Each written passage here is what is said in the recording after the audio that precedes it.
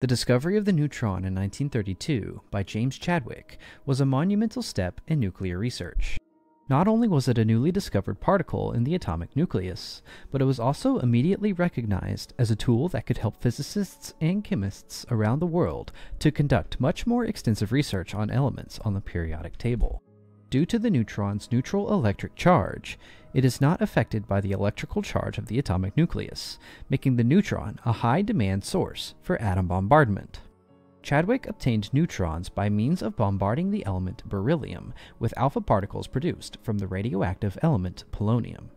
This method was picked up and used heavily in the coming years, most notably by a team of physicists in Rome headed by Enrico Fermi, known as the Via Panisperna Boys.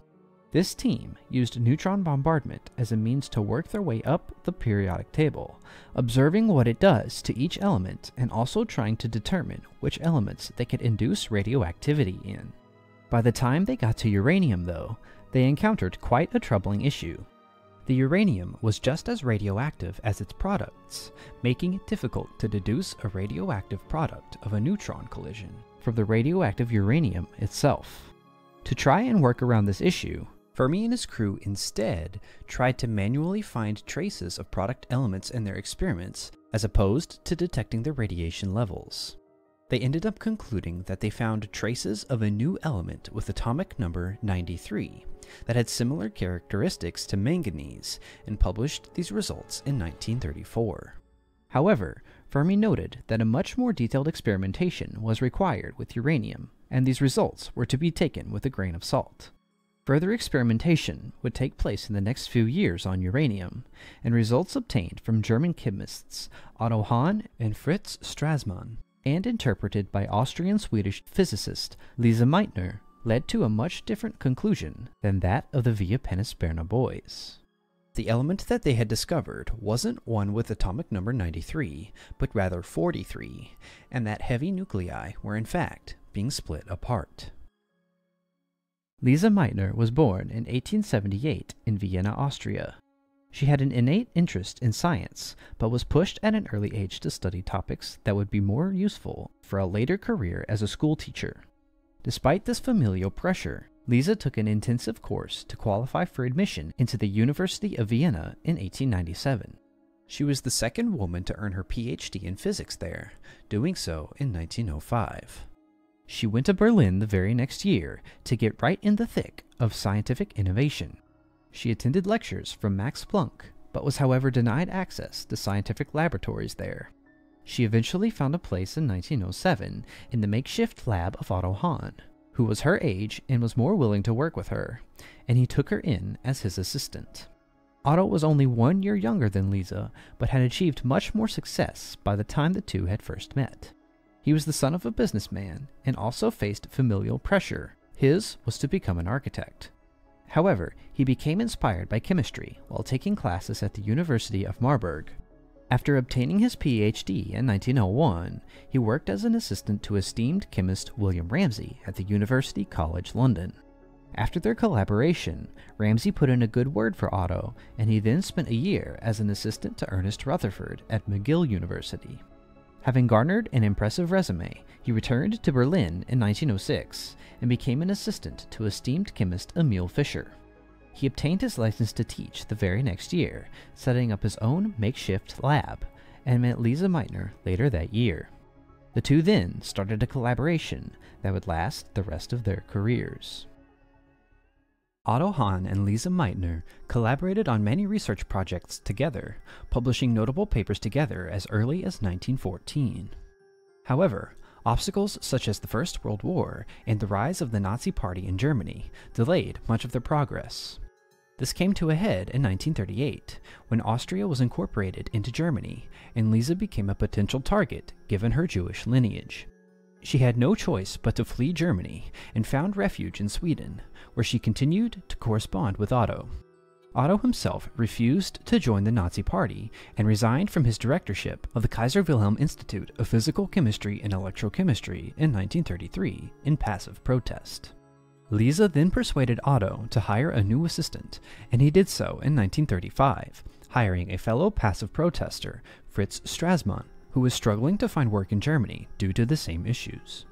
The two began experimenting together with neutron bombardment immediately. It was at this stage in 1938, with Otto and Fritz in a lab of their own and Lise corresponding from Sweden, when they made their breakthrough discovery of nuclear fission.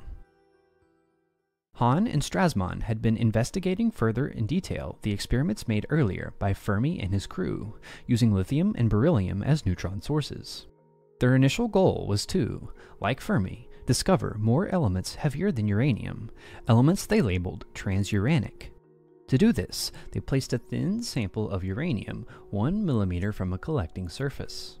After collisions with neutrons, the resulting products would collect on this surface, and after bombardment concluded, this surface would be placed in a line of sight of a Geiger-Müller counter to detect the kinds of radiation it produced.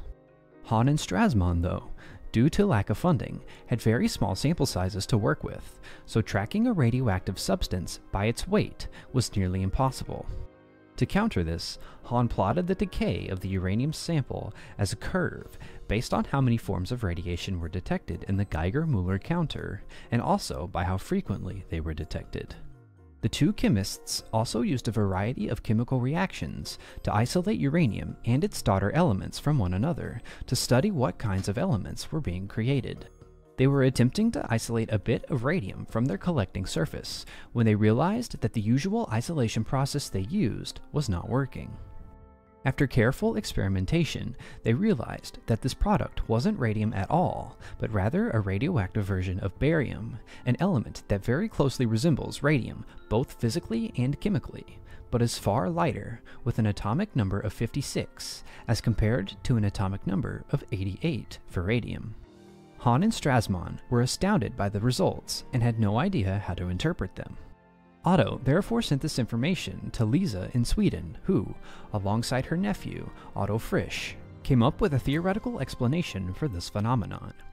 They used Niels Bohr's liquid drop model of the nucleus to explain and work through their calculations, comparing the atoms in the nucleus to water molecules in a droplet of water.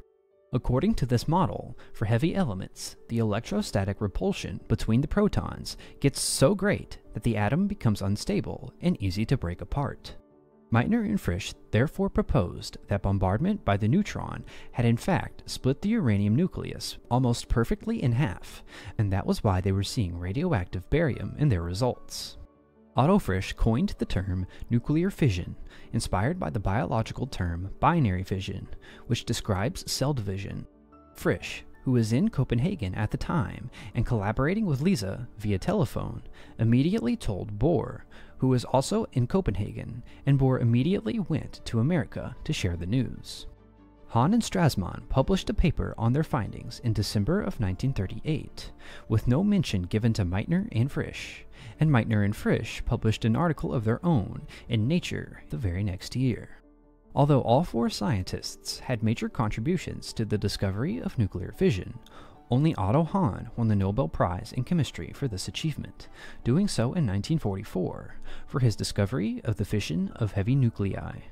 Regardless, all four scientists played a pivotal role in this discovery, and their attempt to find transuranic elements led to an accidental discovery that would forever change the course of human history. If you enjoyed this video, please consider liking and subscribing. Click here if you want to see more scientific progress made during this time period. Thank you for watching, and I will see you in the next video.